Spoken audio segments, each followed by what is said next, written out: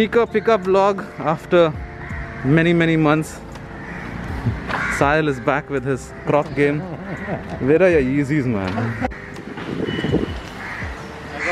Yo, it's been long since I picked up a Yeezy. Headed to the store for the Zyon 350. Keep your masks on. No. What's this? What's this? What did you get?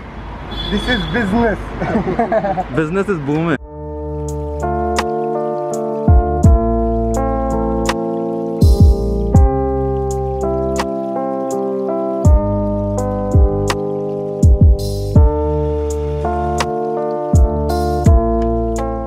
Yo, what's up you guys? So I have in my hand the Zyon Yeezy 350 V2. Now like you all know that the only 350 V2 that I've ever picked up was a static, and that was a pair that I picked up after ages.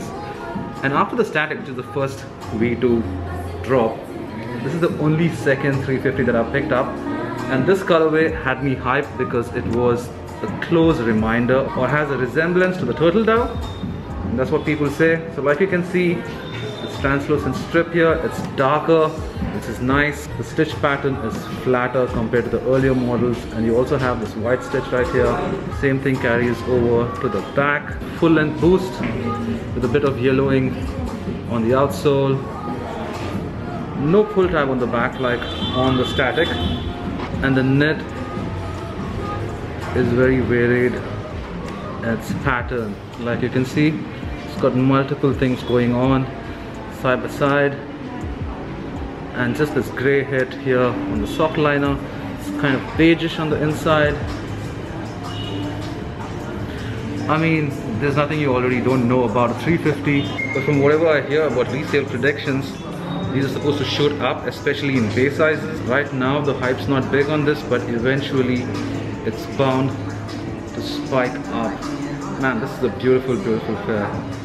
Let me know in the comments if you're thinking of picking up a pair, if you already picked up a pair, and what do you think? Do you think it looks like a turtle dove, or are we all just plain tripping? So I'm gonna slip these on feet to show you what they look like. I'll see you on the next one. Peace.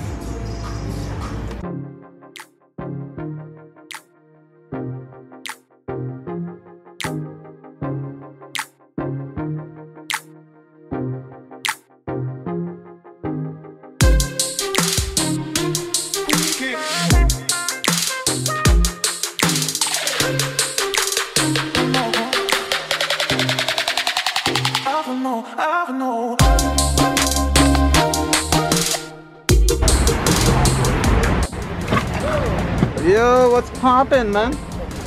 Yeah, bust a move, man, bust a move.